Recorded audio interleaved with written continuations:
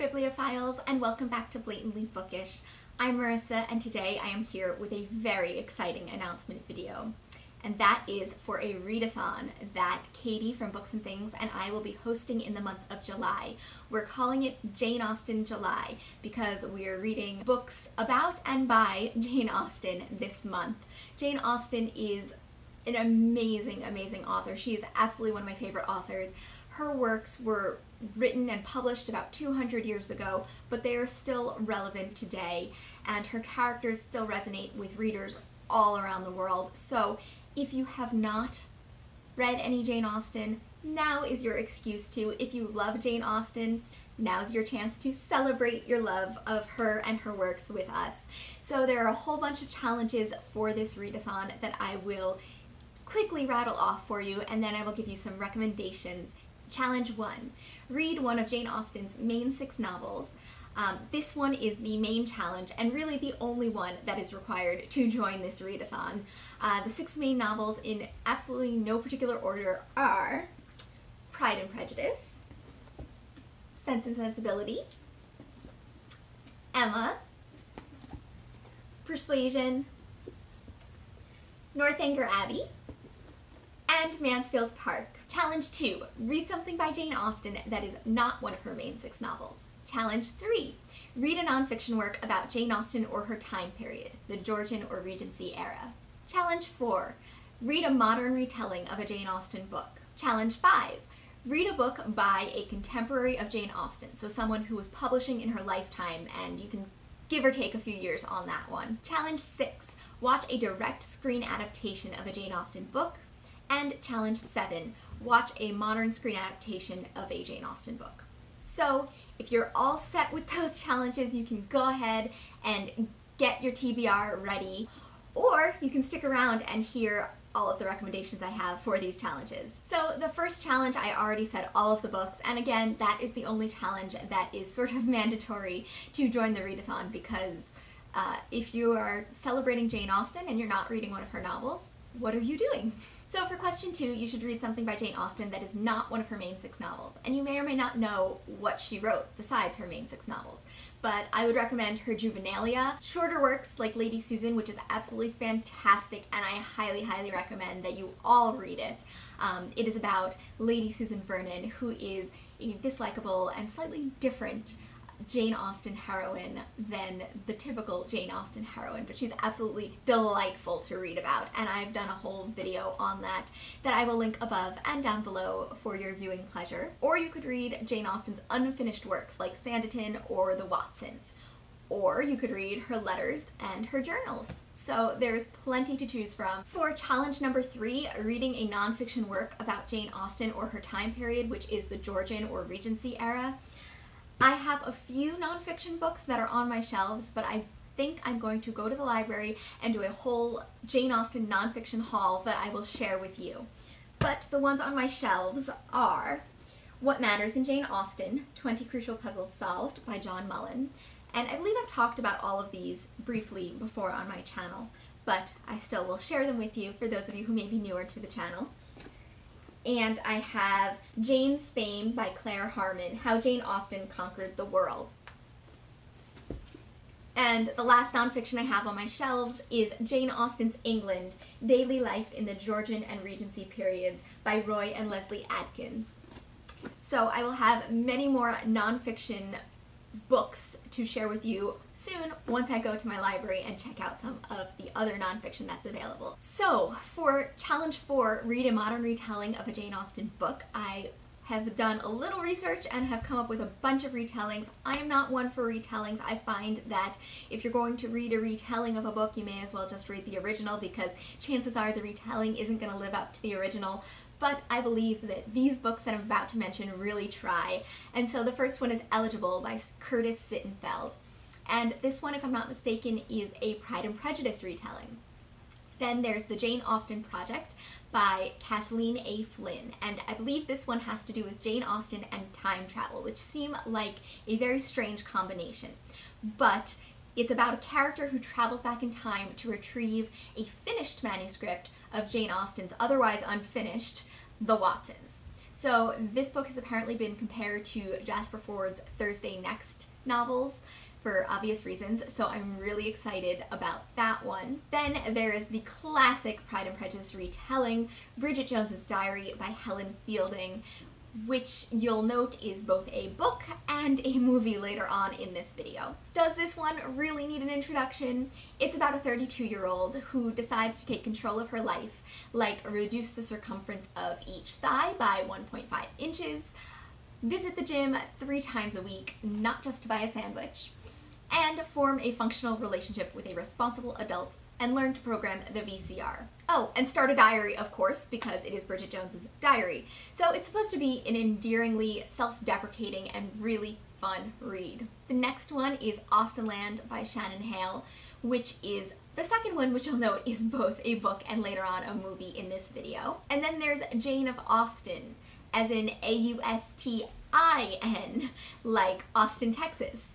It's a novel of sweet tea and sensibility by Hilary Manton Lodge, and it's supposed to be a modern retelling of Sense and Sensibility.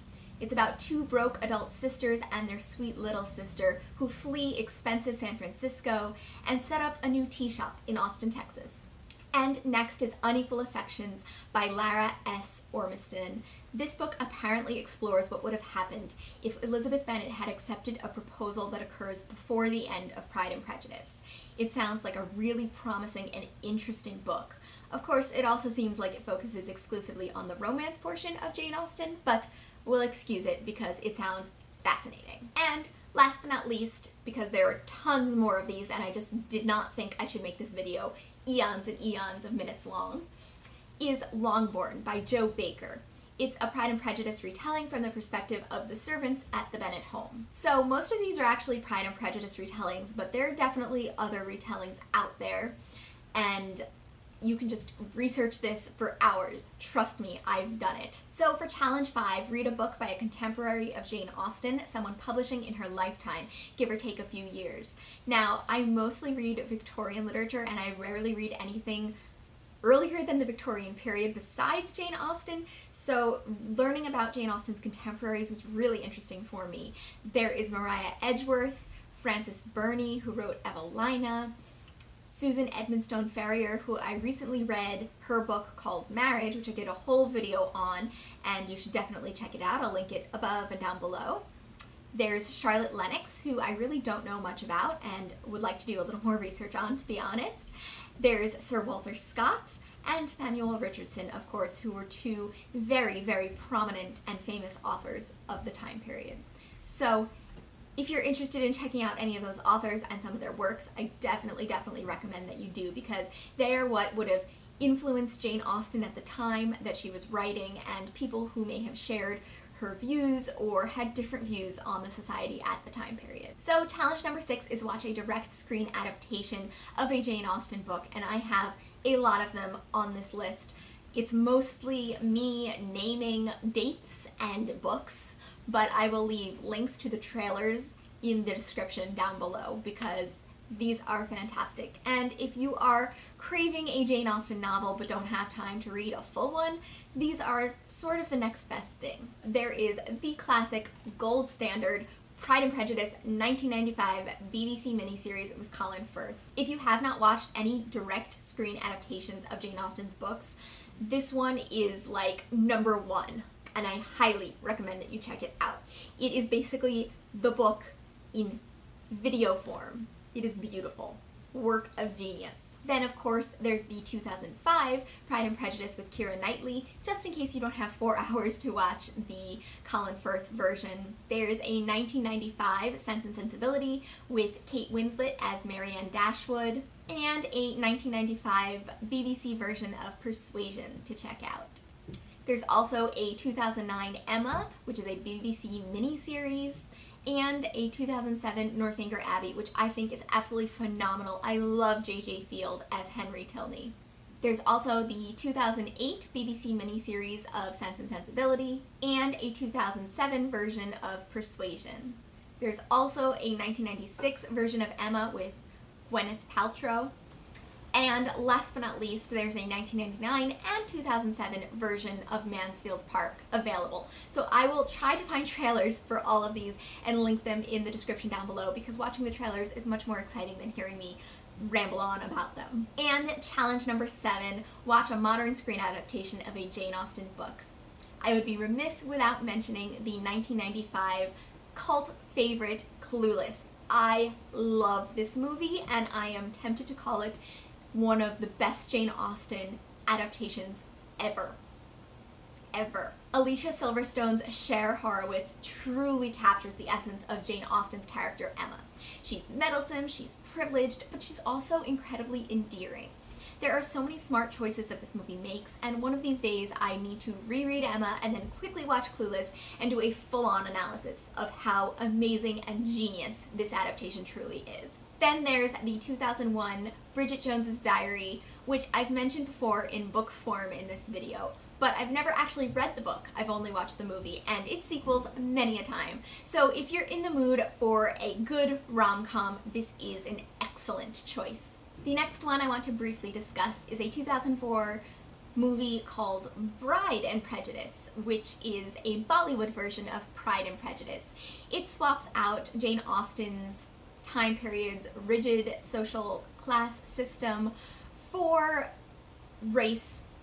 Specifically, there's a white Mr. Darcy and an Indian version of Lizzie Bennet. And last but not least, I want to discuss the 2013 movie Austenland. So this is a book as well. I discussed it before earlier in this video. I have not read the book, but I have watched the movie, and I absolutely love this movie. Literally the first time I finished this movie, I got up, grabbed a snack, and started watching it all over again. It's one that people criticize rather harshly, saying that it suggests all Austen fans are lovesick spinster types with teacup collections and an attraction to anything male in period attire. Basically, in short, desperate women. But I actually thought that it played with the conventions of a typical rom-com in really interesting ways. While romance isn't everything in Jane Austen novels, I personally credit Austen with developing the archetypes for our modern love stories. There are some who say every rom-com can literally be reduced to the plot of a Jane Austen novel. And I think that is a bit overly reductive, but I think that this movie is more self-aware than people give it credit for. It straddles this fine line between adhering to traditional stereotypes of both rom-coms and Jane Austen fans and drawing our attention to the ridiculousness of those stereotypes. So I absolutely love this movie. I highly recommend that you all watch it because it is severely, severely underrated. And yes, I think I have made it through the recommendations. So I feel like that was really long. If you are still here, yay! I would love to know in the description down below, what is your favorite Jane Austen novel? What Jane Austen novel do you think you will be reading for July? If you are interested in joining this with us, please check out Katie's announcement video as well. And both Katie and I will be posting a TBR soon, and I have a lot of video ideas, including that nonfiction haul I was discussing. And maybe I'll talk more about Jane Austen and the rom-com. The romantic comedy. Let me know if you're interested in hearing a little more about that. I feel like I also had other video ideas, but I don't have my little notebook in front of me. Thank you so much for watching, and I am really excited to read some books by and about Jane Austen with you in July. Bye!